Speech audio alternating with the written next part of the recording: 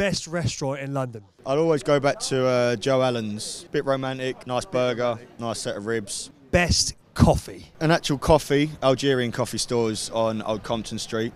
Yes. But to actually sit down and have a nice sort of environment, it's got to be Bar Italia.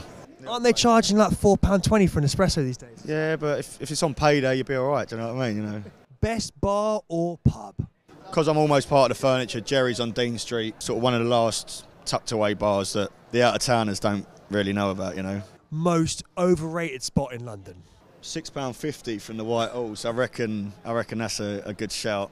White Horse there on Newborough Street. It's pretty busy. Oh, they're the out-of-towners that I was telling you about. Best burger? Again, it's a chain, but Honest Burger, they're chips and gravy, man. And the worst tourist trap in London? Carnaby Street.